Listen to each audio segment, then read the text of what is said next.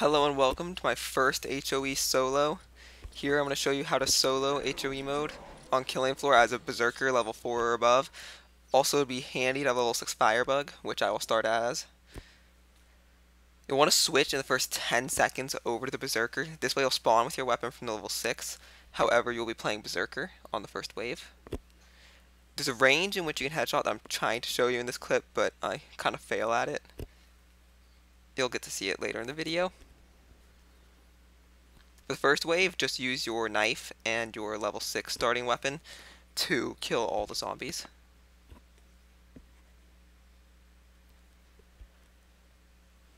You'll probably want to sell the weapon you spawned with in this wave to purchase an axe. You don't need to buy armor, however.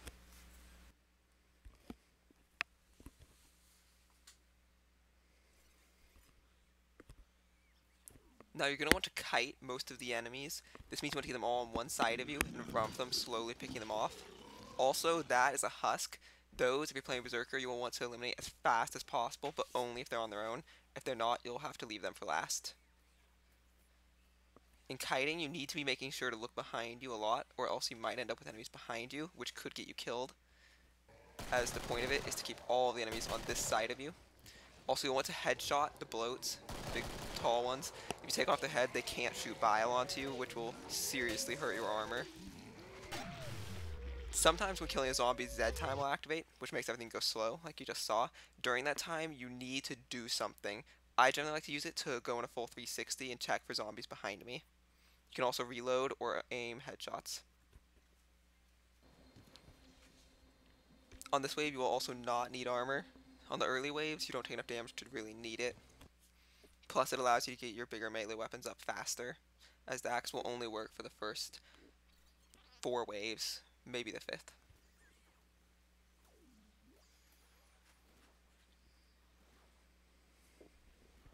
I have most of the footage sped up here, so that it doesn't take an hour to get through all of this, and I can show it to you in a timely manner.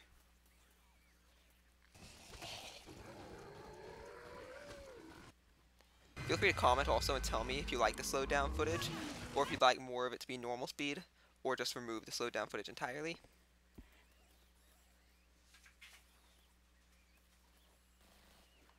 Sirens will shoot out waves of sound that hurt you, bypassing your armor if you get near them. They'll also destroy projectiles from larger weapons. You'll want to stay away from them and use your starter pistol to kill them. I cut out the footage going to the shopkeeper here. Okay, you'll want to buy the Dwarves Axe. This is a weapon that does not start being unlocked. However, all you have to do to unlock it is play the free-to-play game Dwarves by Tripwire and get an easy-to-get achievement, and that will unlock it for you. It is very handy for soloing as it allows you to knock back enemies, as you might have seen already. And this is required nearly against the later level enemies.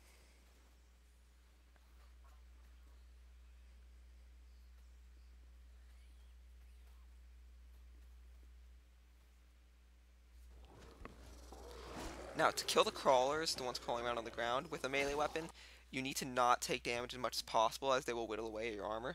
So you want to do is move forward towards them, let them begin their jump, and move backwards. They'll land in front of you, and then before they can jump again, you can walk forwards and kill them.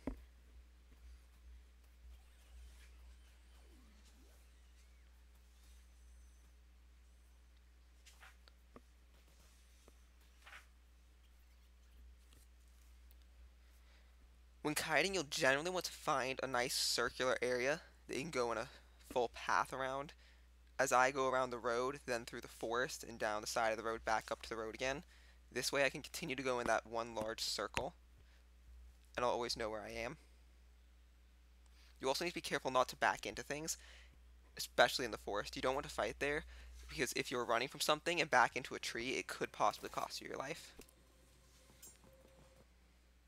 It can be useful for the purpose of having zombies shooting into the trees, though, especially the husks.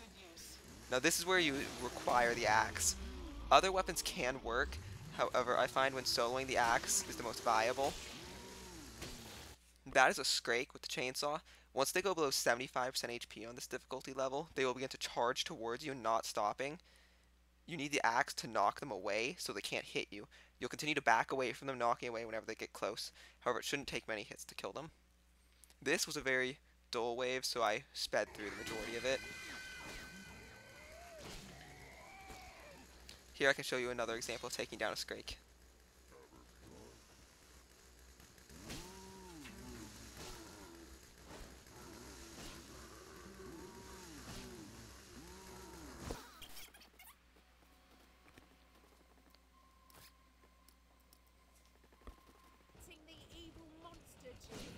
Now this is a Flesh Pound. They only begin spawning on wave 7 and past. They're very hard to fight, and this is the main reason why I buy this axe. It allows you to knock them backwards and dodge their attacks, and their attacks deal massive damage. What you do to fight them is, you have to hit them at least once every 10 seconds or else they will enrage. And once they're enraged, they will charge you until they hit you and then stop. However, if you hit them too much within a 3-second period, they will charge, so you need to just hit them once, back away, and then attack again. Do this until they are dead.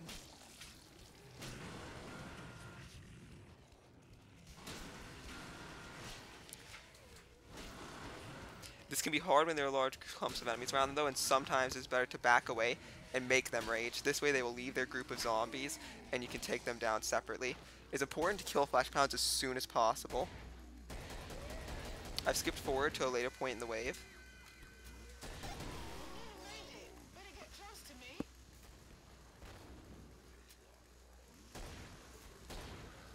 The reason you bought that pistol is because you can use it to take out the crawlers from a range. That way they don't risk hurting your armor.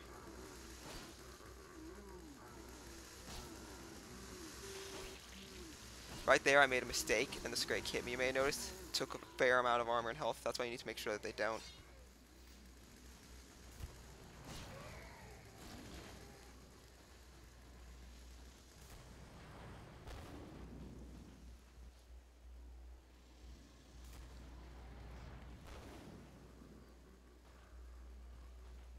You want to generally be fighting them in open areas like this one.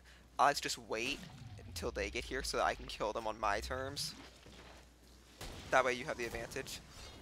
If you fight them in the forest where you don't know where the others are, you could end up getting flanked and being killed. In this open area, I can always tell where all of them are.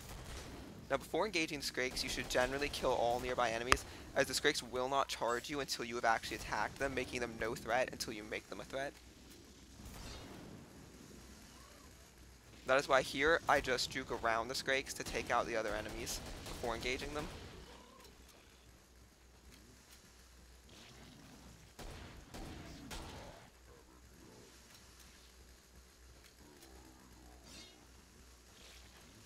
On easier levels, Scrakes only charge you at 50% HP, however on, I believe, the hardest 2 levels, or only the hardest level, they'll charge you at 75%.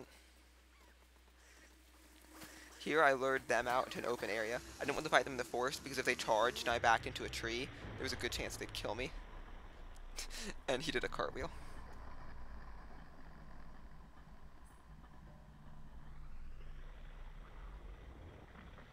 There's also some weird audio bugs in this video that will be fixed in the next. Now, you buy the M79 grenade launcher to take out hordes of little zombies.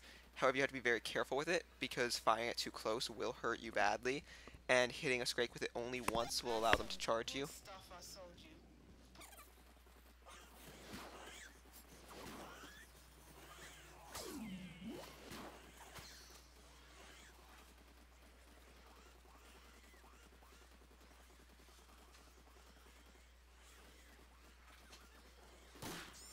You have to be careful as it does knock enemies back. You saw right there, I shot the Siren trying to kill her, but instead knocked her towards me, causing more damage to myself.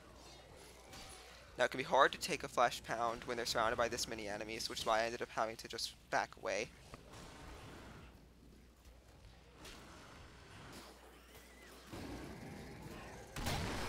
Here, I decided to leave the Flesh Pound for later, because although I wanted to eliminate him fast, I couldn't with the number of zombies around him.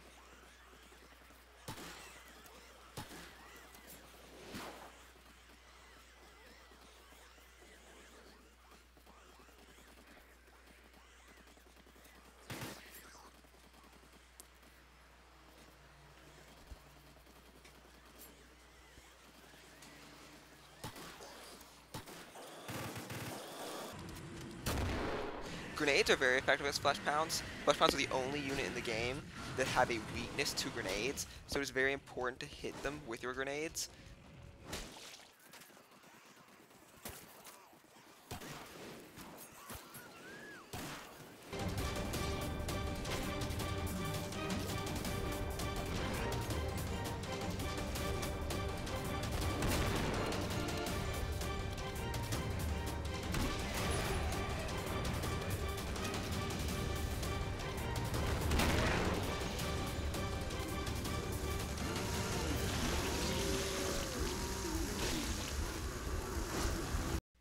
I hope you enjoyed the video. If you did, leave a like and I'll see you in part 2.